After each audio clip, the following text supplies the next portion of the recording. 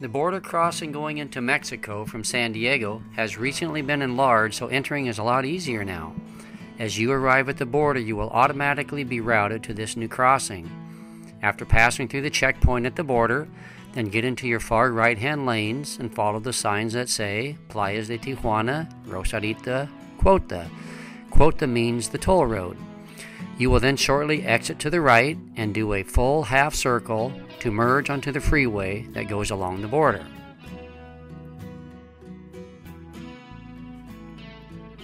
Here's an overview photo of your trip through Tijuana, which actually you bypass Tijuana and don't go through it. You go along the border on a freeway.